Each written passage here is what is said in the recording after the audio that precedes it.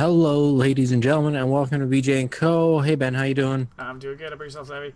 Good. This is Odyssey, the next generation science game. Holy shit, you Again, remembered the name. I know. I'm like, am I gonna get this? So, yeah. Well, I mean, we got some feedback, some good feedback. We like that. We're Yeah. back. Ben's finally turned the graphics up to full instead Yeah, of no, Play-Doh. no popping in bullshit. Yeah, so it looks much better. Yeah. Much better. Yeah, We do have and a bit of a plan for this episode, guys, in that we're going to try. For those of you that don't want to listen to us ramble on and read the journals, because you can read them faster than us, etc., we'll throw timestamps down in the description below that will allow you to jump the first, second, third journals, whatever we run into in this game. If you don't want to listen through it. Whatever we read, there'll be a timestamp sort of thing. So, but for those of you that want to see it all, it'll be there. I mean, and you might as well want to, because I mean, there's some great. I mean, it's story. Yeah. So, oh, Ben found another piece of a puzzle. Yeah. So last episode, guys, we were at that globe that we started at, and we're trying to get it open. There's supposedly a hidden compartment inside of it that we're going to try to get inside of, and with that, we need to actually get 4 puzzle pieces. So that's what we're doing there. Trying to find this. We've got 2 already, so we just found the 3rd, and we're going from there. Need 1 more, and it's the anti-node, right? Oh, look, yeah. Oh, I thought that was the puzzle piece. Oh, look, a puzzle piece. No, it's not. That's not the puzzle piece. So I mean, this is interesting because it's kind of a puzzle game, but it's more based on science, I think, if anything. Yeah, it's an educational puzzle game, which is kind of cool. Yeah, it's neat to see that, Yeah. Oh. Okay, so what do you think? Do we explore up first, or do we go back? I think we go back, okay. Personally. Go. I keep forgetting I can run in this. I apologize. Just trying to milk out the V10. The frickin' sound of the boxes breaking is just like... It's like, okay, sound guys. You needed to do a little more research on boxes breaking. Yeah, go smash a few yourself. Yeah. Oh, well. Okay, this one goes there. I don't know. I don't think I can handle this puzzle, guys. I mean, oh, it's a sunset. Yeah, oh my god. Okay, so I mean, we got the power from the solar. So that opens the box, which allows us to put in the anti-node, I think it was. The antipod unlocks. Yeah, that's close. Okay, so now I mean now it's saving. So we're gonna be exact opposite side and one below the equator. Oh, it's on the frickin' thing. Yeah, that's easy. Okay. Doink. Cool. Yeah, and there's some funky save issues with this. It didn't quite save all of our progress, but... Yeah. We had to play the game without you. It was sad. Yeah. Oh, boy. And a key. Okay, so the journal is updated. Let's start with that, and then we got the keys. So,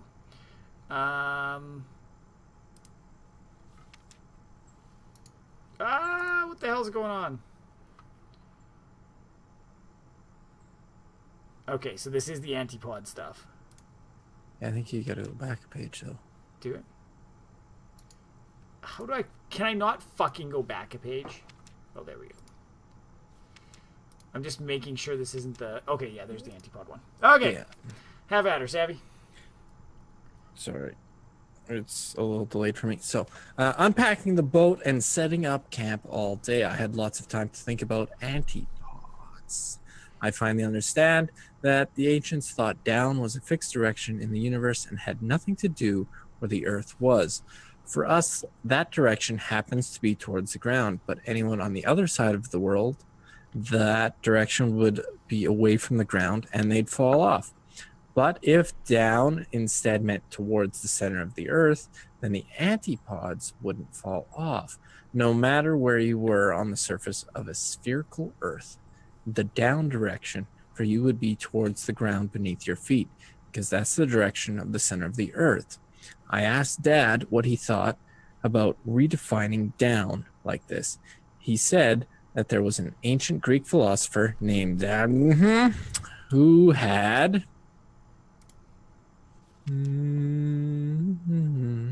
done a similar thing. Interestingly, Aximander believed the Earth was flat, but based on the trajectories of the stars, he had come up with the conclusion that there was an empty space all around the flat Earth, so the Earth was freely floating in space at the center of the universe. It had no tendency to fall down because down meant towards the center of the universe, and the Earth was already at the center of the universe. It had no reason to move in any preferred direction from there. Any choice of direction to move along outwards from the center would be arbitrary.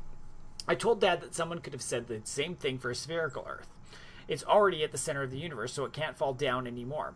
And antipodes on the surface wouldn't fall off either, since they would fall down towards the center of the universe.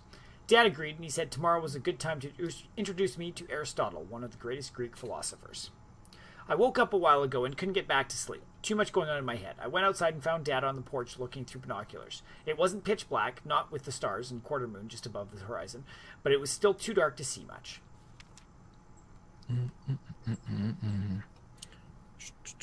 When he noticed me, he said he thought he saw a light out to sea. He said it was nothing, but seemed worried. Since I was awake, Dad said he'd tell me about Aristotle's physics, which people throughout Europe believed for almost 2,000 years, and now it was similar to my thinking today.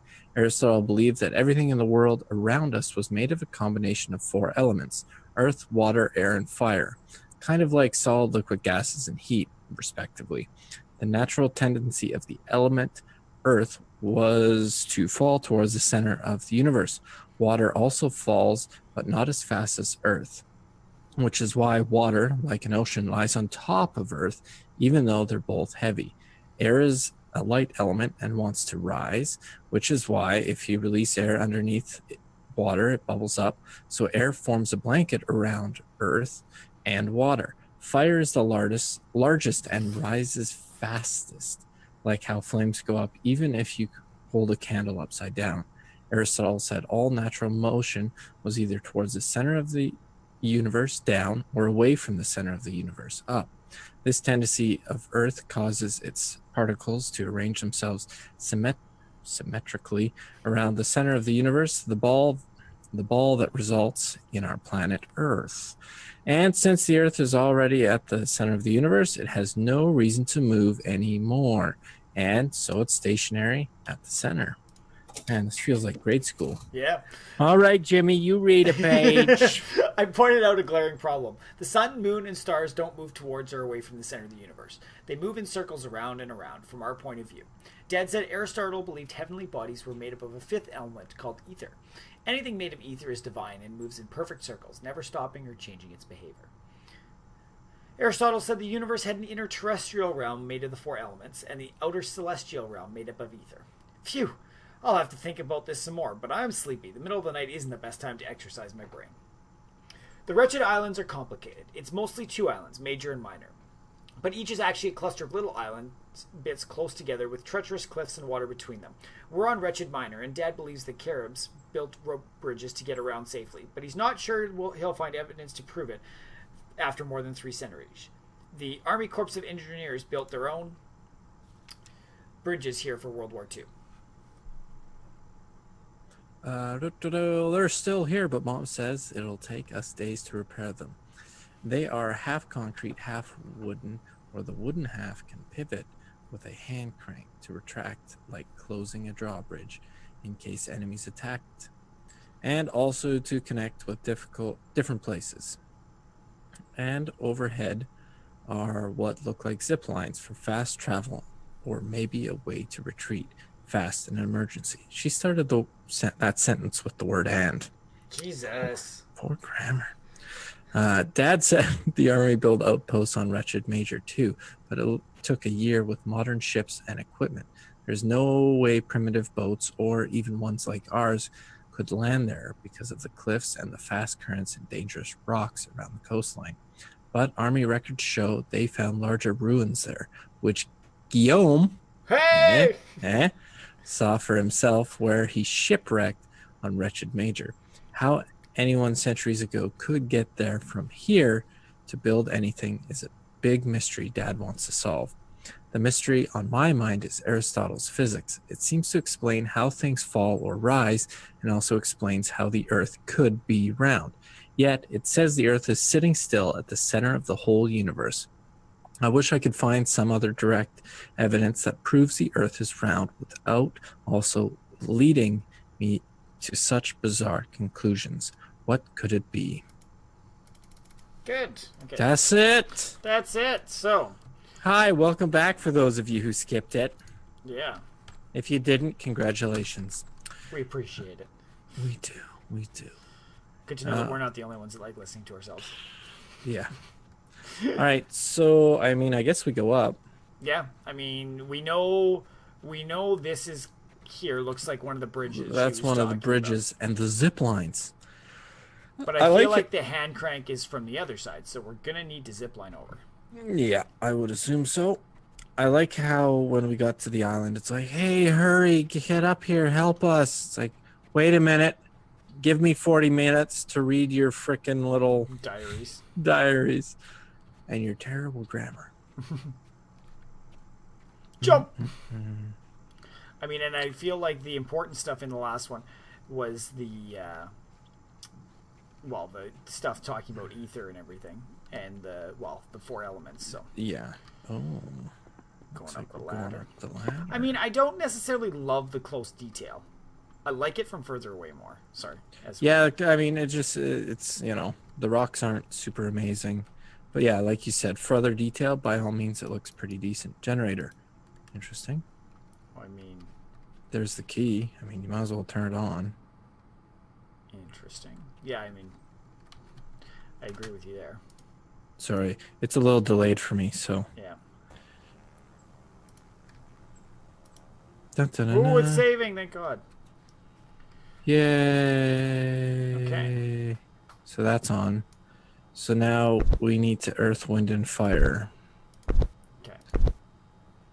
Earth, wind, water. Yeah, and then water. Then wind. Then fire, then celestial. Oh!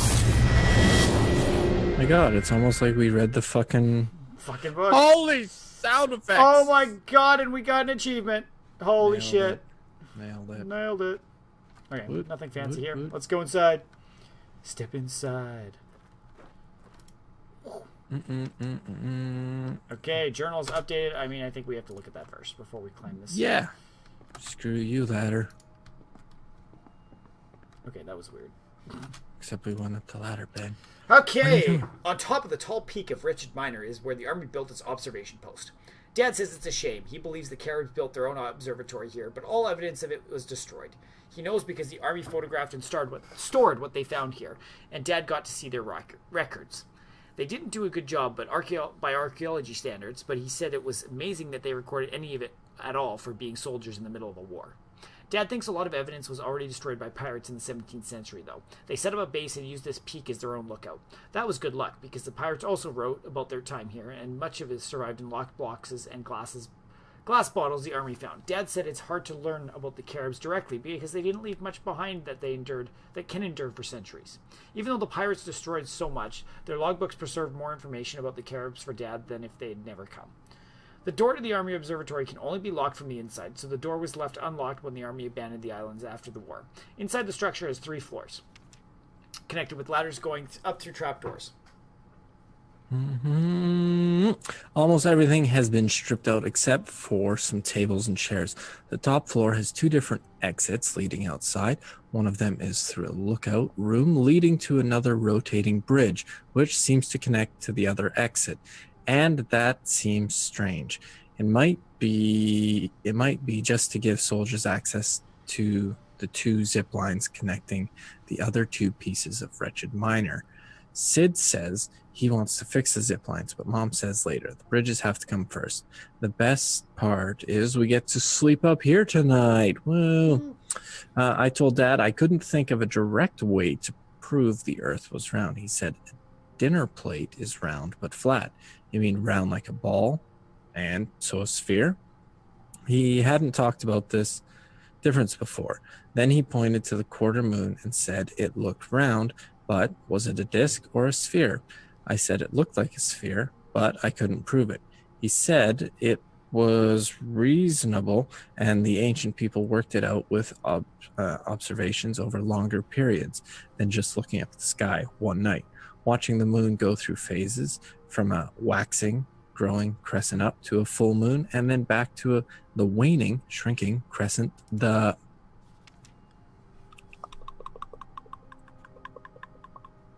ancient Greek philosopher Parmenides noticed a pattern. The bright part of the moon was always in the direction of the sun. You can see the best during the day when the moon is a crescent, and the lit side is always on the side of the nearby sun. What caused this pattern? The explanation Parmenides came up with is that the moon didn't cast its own light, it just reflected sunlight. That's why the bright side is always facing the sun. I said that even more evidence the sun is traveling in empty space on the other side of the earth at night. If the sun were hidden inside a boat or a dragon, its light couldn't shine on the moon. Dad agreed. He also added that one could easily prove the moon had to be a sphere. He pointed up to the quarter moon above and said that there was no way you could shine a light on a flat disk and have it look like that. That was hard to wrap my head around. Even if you shone the light at the right angle, was there no way to light up a crescent part of a disk? Seriously? That's it, eh? Oh. Dad said the best way to prove it was to try it, so if I have some time tomorrow, I'll construct a physical model and see. I twisted my ankle helping fix the lower bridge. Guillaume carried me up to the bunker, and Sid got some ice from the boat. Mom says it's pretty bad, and I need to take it easy, probably for days now. Now I'm stuck here with an ice pack.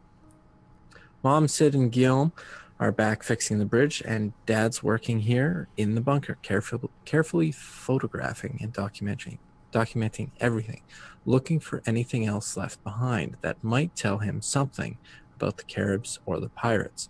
It doesn't seem like there's much around, though. I think he just doesn't want me to be alone up here. I got out my project supplies and made models to test what Dad and I talked about last night. I made 2 moons, a flat disc from an old round piece of plywood, and a sphere out of a styrofoam ball. My project supplies are half stuff you get from a craft store and half salvage from a junkyard near my house, including a bunch of these cool crank wheels that make gears and sliders to go back and forth. I mounted a light on a track and to act like the sun between the 2 moons so I could crank it forward and backwards. I could have just held the models up to the light, but I wanted to be precise. The spherical moon shows all the different phases the real moon does, but the disk moon is only ever completely dark or completely lit. There with no phases in between. This proves it. The real moon has to be a sphere. Not only that, but I realized the only way to get crescent or quarter moons, like we're having at night now, is for the sun to be further away than the moon. It's still at least an hour till dinner time.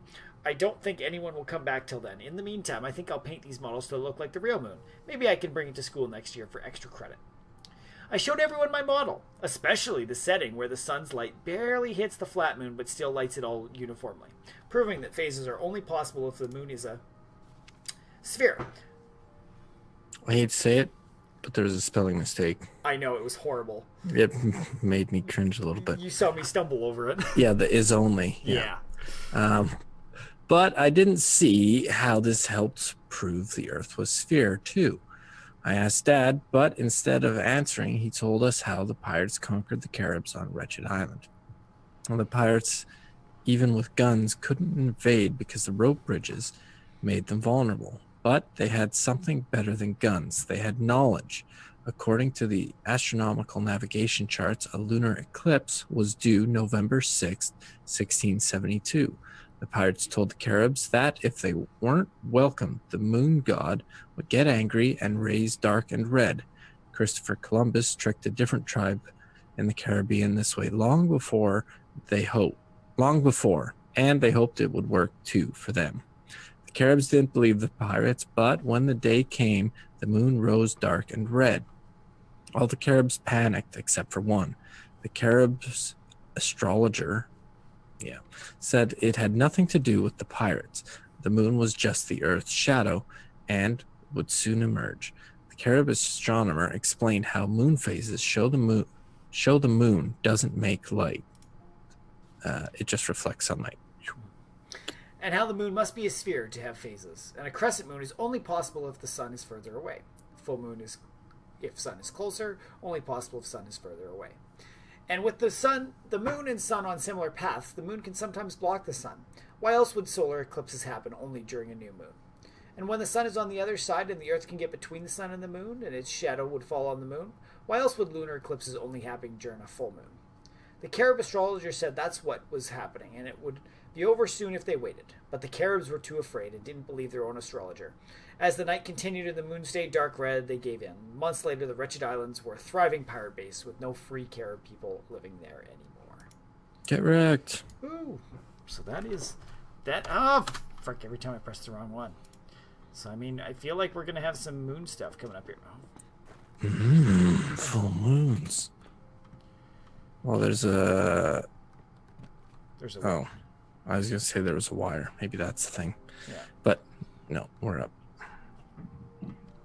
So we've got the...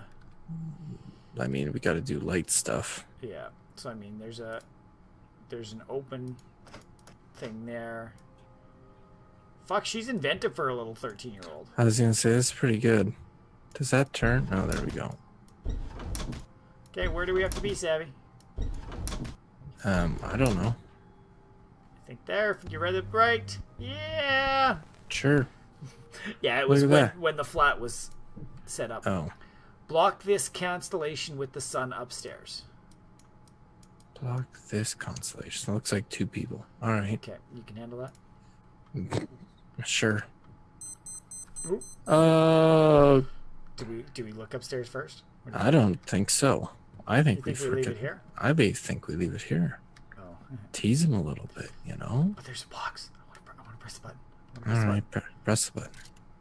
Oh fuck! Another journal. Yeah, I think we leave it here. Yeah, I think we leave it here. But the ladder came down. Okay, that makes sense. So. All right. Yeah, so that was this Odyssey, the next generation science game. There's a bit of reading in here, so I mean, you know, it is what it is. If you skip it, that's going to be a shorter video. That's what happens when you skip parts of videos.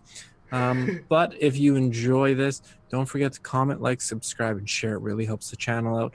Check out our social medias as well as our website. And every little thing you can do helps us out. So thanks for watching. And we'll see you all next time. Bye. Bye. But that was the puzzle piece. Oh, look, a puzzle piece. No, it's not. That's not the puzzle piece. So, I mean, this is interesting because it's kind of a puzzle game, but it's more based on science, I think, if anything. Yeah, it's an educational puzzle game, which is kind of cool. Yeah. It's neat to see that, you know. Yeah. Oh. Okay, so what do you think? Do we explore up first, or do we go back? I think we go back, okay. Personally. Go. I keep forgetting I can run in this. I apologize.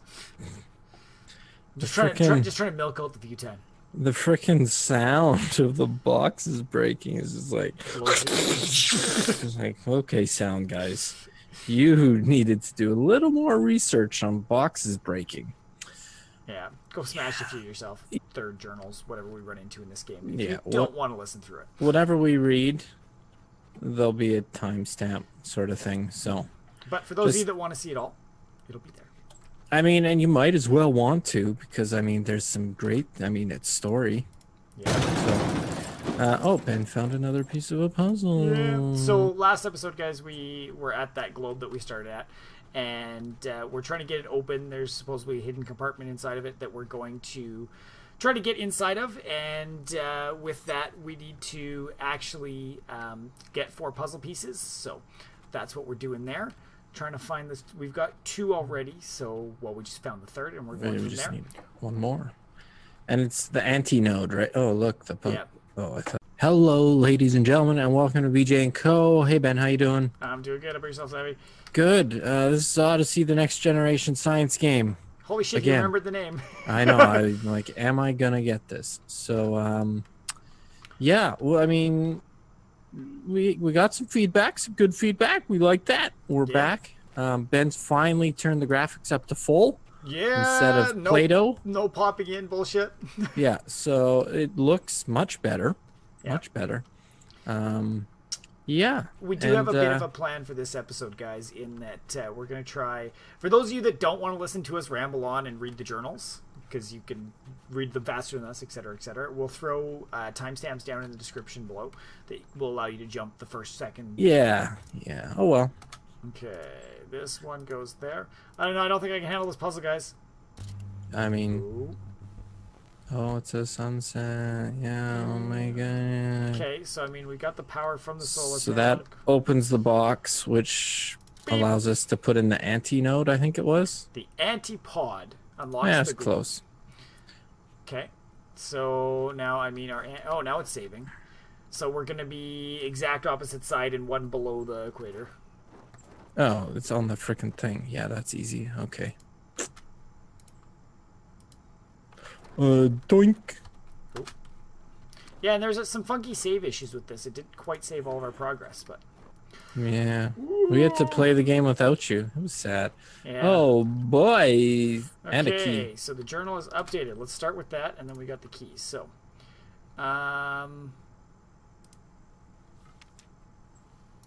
what the hell's going on?